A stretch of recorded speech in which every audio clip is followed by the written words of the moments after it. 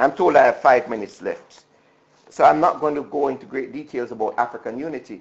I want to talk about one of the last major, as big a challenge as health, and the new Pan-African organizing about saving the planet Earth, about how capitalism is leading to the destruction of the planet Earth. We are following every day the information of floods and droughts.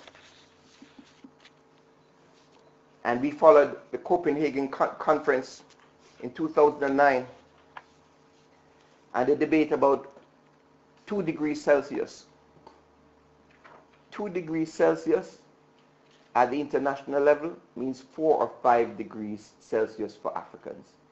It's leading to fundamental changes in life for Africa in terms of the land, desertification, and other forms of distress for the African peoples. So one of the fundamental Pan-African organizations that has been developed is called the Pan-African Climate Justice Alliance. The Pan-African Climate Justice Alliance is saying, why are we concerned about the fossil fuel future? Is it not more important to leave the oil in the ground so we can have a planet in the 21st century? So the challenges of doing research as Pan-Africanism of how to save the planet moves the question of Pan-Africanism from questions about state power to the future, not just of Africans, but to the future of humanity. Tajuddin, Abdul Rahim, and Pan-Africanists of that generation, Philippe Wamba, they understood that we could not deal with environmental justice as an intellectual question. Environmental justice must come from concrete political organizing against the oil companies and those who were destroying the African continent. I won't spend time talking about African resources. I want to conclude by talking about Pan-Africanism and the African diaspora. That in every part of the world, African peoples live in multi-ethnic, multilingual, multi-religious, multiracial society. And it is because of the way in which Africans are inserted in the world that Africans must develop ideas about human dignity that transcends the ideas of race.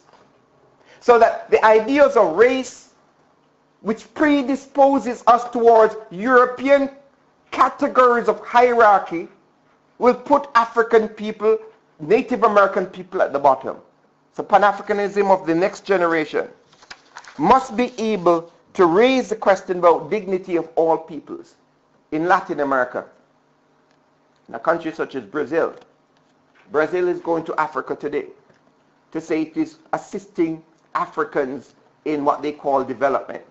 And the Brazilian government has announced plans in the context of BRICS to have major initiatives for developing universities in Africa. And we have to ask ourselves, how can Brazil assist Africa and black people in Africa when the African people in Brazil do not have access to these resources?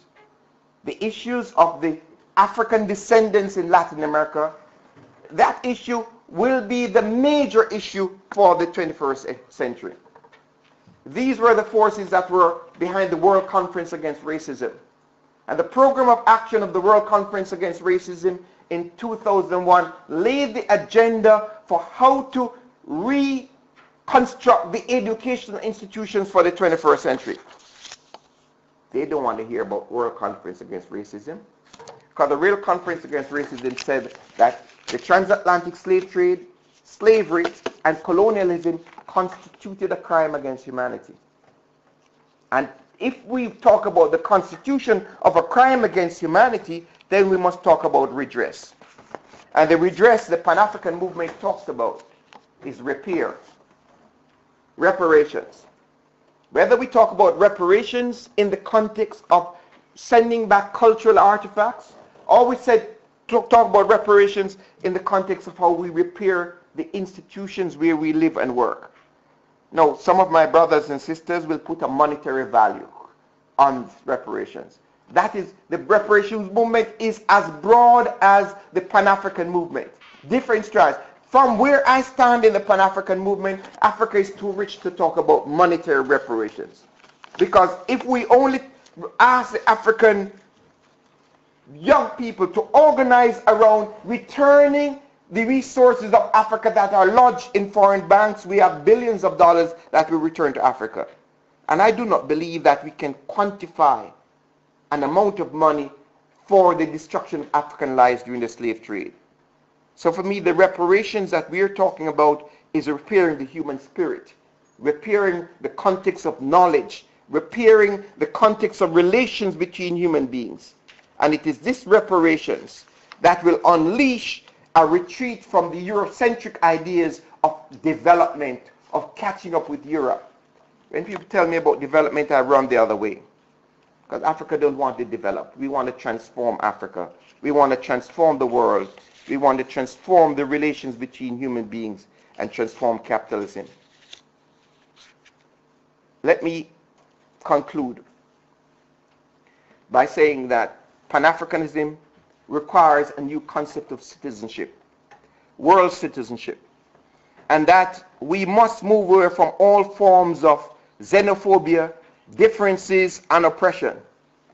How could Africans fight to support the South African liberation, and after fighting to support South African liberation, South Africa unleashed xenophobia against other Africans, so that they mobilized with the police to attack Somalis and other Africans? We have to raise our voices against those forms of xenophobia. We have to raise our voices against African leaders that try to divide the African peoples. How could it be that in 2011, the African Union could choose as a chairperson the president of Equatorial Guinea? I hope that this conference will not end without making a statement about this man who is a chairperson of Equatorial Guinea, that we will distance ourselves and separate ourselves from such a person.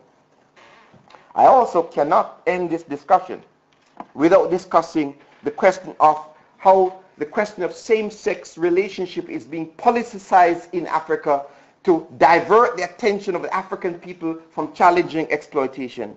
All over Africa, we have governments and leaders who are manipulating homophobic ideas so that people who are from fluid sexualities are being attacked and threatened with death. And Pan-Africanists are silent about these questions. Pan-Africanists cannot have their humanity when the humanity of others are denied. As the great philosopher Torrance, African philosopher, said, "I am human, and nothing human is alien to me." Pan-Africanism in the 21st century of the new generation must seek to find that humanity. And I want to conclude with a statement of Cheikh Anta Diop. Today, each group of people armed with the rediscovered or reinformed cultural identity has arrived at the threshold of post-industrial era. I want to underline post-industrial era. An atavistic but vigilant African optimism inclines us to wish that all nations join hands in order to build a planetary civilization instead of sinking into barbarism. Thank you very much.